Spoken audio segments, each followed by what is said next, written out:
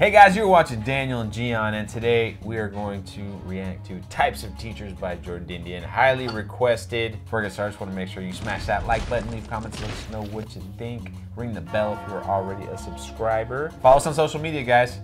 Right there in front of you. Let's hit it.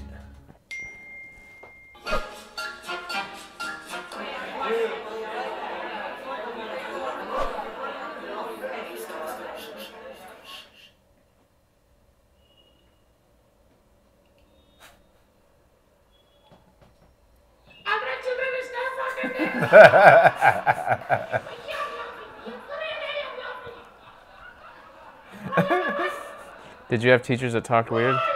Yeah, definitely. So did I. I have a story about teachers. As Gay-Lussac's law states, when gases react, they do so in volumes that bear the whole number. What to do? Flooding that? Flooding that? Flooding that?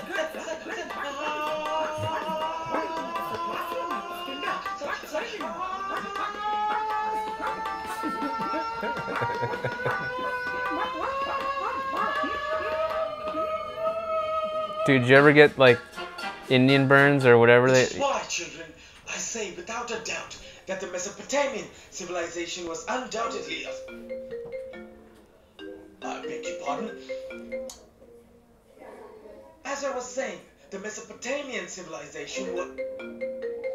This I've encountered a lot at USC, believe it or not. The Mesopotamian civilization was... Hello, Joseph, I castle undu. Tirichi vilikka.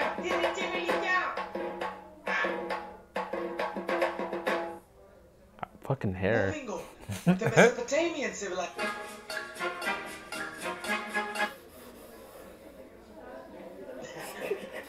Quiet.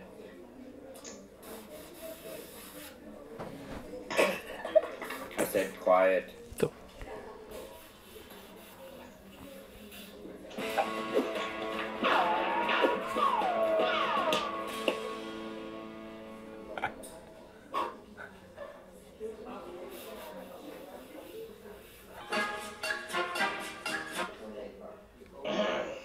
So, what did you do for your summer holidays? Let's start with you. If you went to any special area,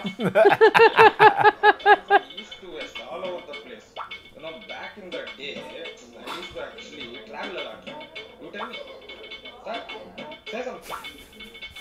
You want to share a story? It's okay. Then I'll start class.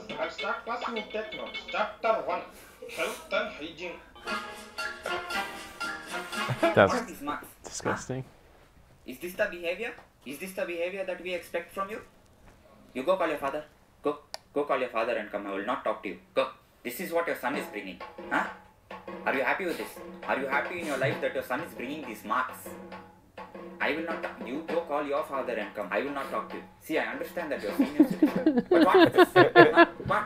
Your son and his son is all gone. You go call your father and come. I can't talk to you also. Go call your father. Please go call your father. Are you happy with how your family tree has grown? Huh? What is this? What? Look at this. See, I would ask you to call your father, but you itself are not looking too well. Maybe you go get checkup. Go. You're looking very malnourished. Did you ever This is exactly why in Australia... have to call your parents? Like you yourself? The rest of the No. world. So you have to take into consideration the extremes of the climate. So, did you say you went to Australia last year? Me? I am glad you asked this question. I think it was in 93 or 94, I forget. September or October, my wife, my kids and I decided to go to Mahabaleshwar. But then we thought, why not go to Australia because of the kangaroo, the crocodiles and such animals. The things about Australia, you will realize only once you go there. Those are my favorite So classes when though, my I'm wife gonna be and I honest. actually landed over In high school, listen to teachers who tell stories. And they get distracted. Yeah, you ask them the right question and they just go off. Stop talking. Oh, but ma'am. Didn't you hear me the first time? What's wrong with you? Is this how you respect your elders? Didn't they teach you anything at home? I got enough of you. Here's a copyright for the Toy Story music. I'm tired of you. We're going to report you and then you're going to get expelled and then you're never going to get a job. Idiots. Hello, it's for you. Imbeciles.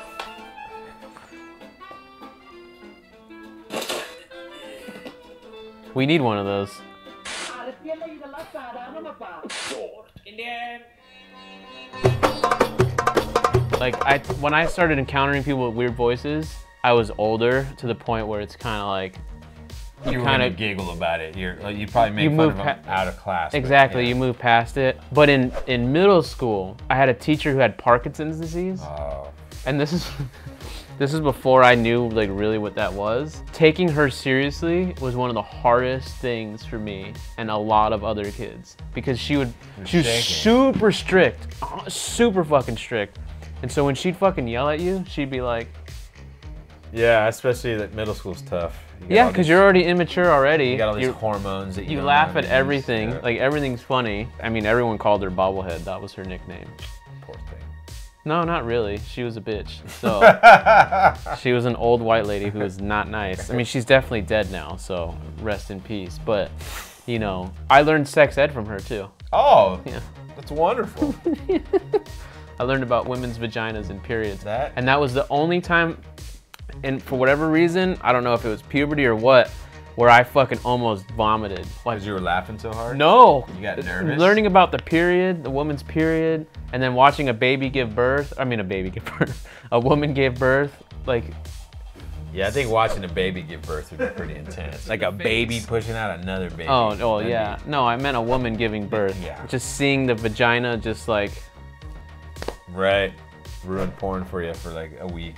That's why I'm an asshole. That's what it is. It makes perfect sense. Fucked everything up. Makes perfect and then the other story is, and I've talked about this guy plenty of times on the podcast. Vietnam veteran. Was he this guy? Now, can someone tell me why in 1975 we pulled our troops out of Vietnam? The failure of Vietnamization to win popular support caused an ongoing erosion of confidence in the various American but illegal Saigon regimes. Is she right? Because I know that's the popular version of what went on there. I know a lot of people like to believe that. I wish I could, but I was there. I wasn't here in a classroom, hoping I was right, thinking about it. I was up to my knees in rice paddies with guns, and then we're going up against Charlie, slugging it out with him, while pussies like you we're back here partying, putting headbands on, doing drugs, listening to the goddamn Beatle albums. Dude, look, obviously without the Sam Kinison bit, but yeah, no, for reals, he was like that. Vietnam veteran, went into the FBI or some shit like that, and then he came back with all these fucking stories, and we would always like game him into telling us stories. I mentioned previously on podcasts that he had a skeleton, as biology teachers do, but his was a real skeleton from fucking it was like a little Vietnamese girl.